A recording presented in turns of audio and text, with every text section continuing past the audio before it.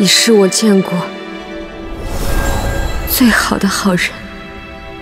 那么，娘娘，就算我救你，走吧。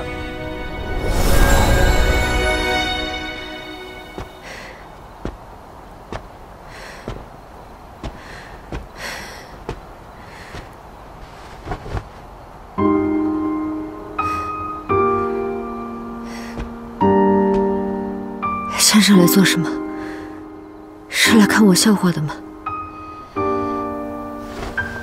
身体发肤受之父母，忧思伤脾，哀痛伤心。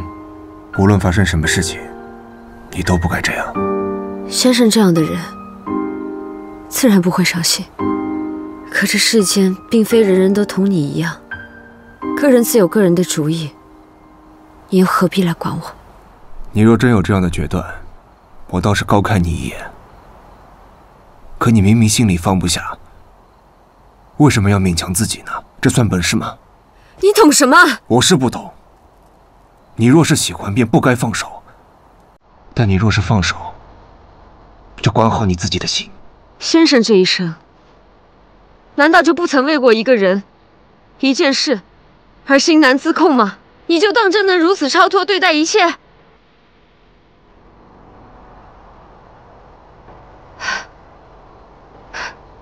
笑什么？先生说的对，我是管不住自己的心。先生知道白玉瓶吗？用陇州白玉所制，通体无瑕，浑然天成。本该是世上最美好的样子，可若有一日瓶口摔断，便自此留了瑕疵。饶是世间最高明的手段，也无法将其修复得完好如初。所以呢？我和张哲之间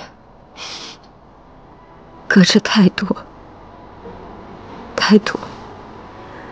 我本以为可以当做一切都没有发生过，本以为可以有所改变，可是原来不行。有些事发生了就是发生了，就算强行弥合，也还是会留下裂痕。就如白瓶有隙，他这么好的人，就不该留下瑕疵。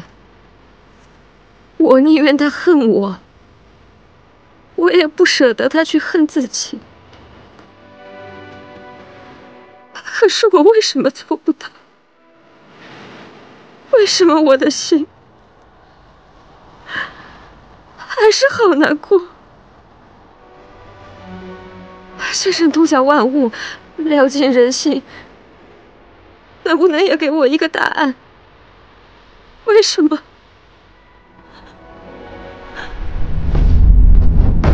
用几分舍得来交换另一半值得，以为放手是回忆最好的选择。白瓶碎或不碎，都是过去的事了。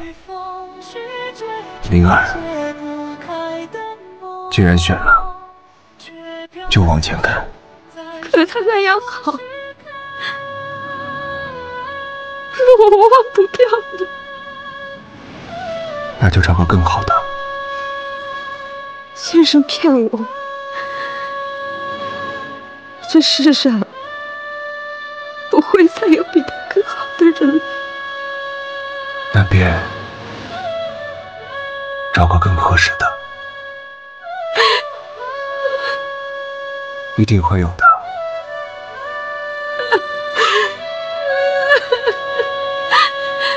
灵儿，一定会有的。